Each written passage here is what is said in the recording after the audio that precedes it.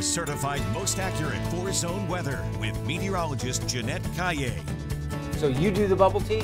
I used to, and then I found out how much sugar they have and stuff, so I stopped. Well, they look cool, but I admittedly have never had bubble tea. Yeah, that's so good. I like What's coconut. The ball? They're made out of tapioca. They're tapioca balls. They're chewy. It adds to like the experience of drinking. You have a chewy thing in your drink? Yeah, the straws are wide so that you can slurp up some of the tapioca David, you're just going to balls. have to go get you one today and experience it for yourself. Well, now I really expand your palate, yeah, David. that's what I'll do.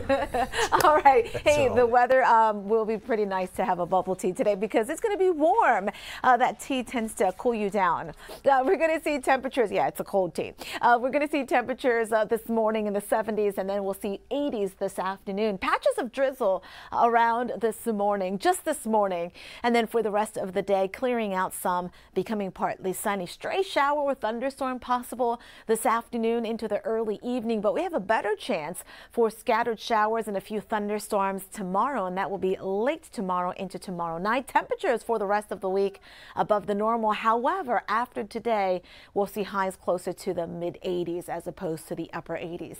Temperatures right now 70s across the board. Notice most in the low 70s. To the south and west, though, we're seeing mid to upper 70s. Still pretty warm in Del Rio at 78 degrees. The high humidity, well, that's slowly coming back. We had a brief break from it late yesterday.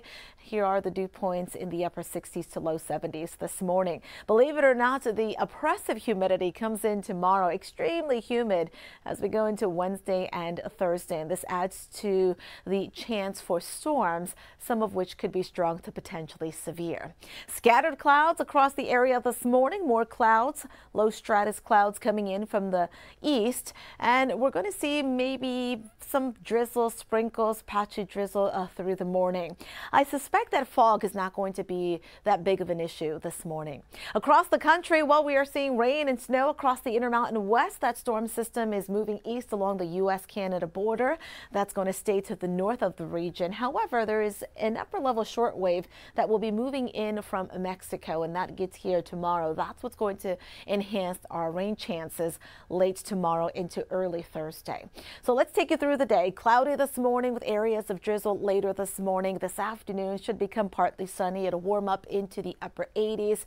More humid this afternoon compared to yesterday afternoon. Shower or thunderstorm possible mainly along and east of I-35 and near the coast. That will be this afternoon, but going into the late afternoon and early evening, heads up along the border. Storms coming off the mountains of Mexico could impact our border cities and perhaps even into western portions of the hill country.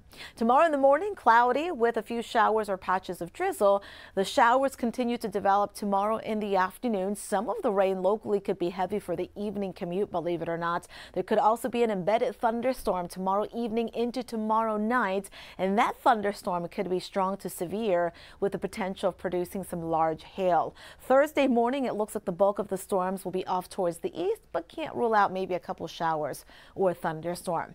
Late today, marginal risk for a gusty storm off towards the northwest, but notice Wednesday afternoon into Wednesday night, a marginal risk for the rest of the area. Again, primary threat will be large hail. 7-day forecast, a 50% rain chance late tomorrow, 40% early Thursday, then a 30% rain chance for Friday and Saturday. Here's the extended forecast for the other three zones. In the western zone, a 30% rain chance Thursday and Friday, 50% rain chance in the hill country on Thursday.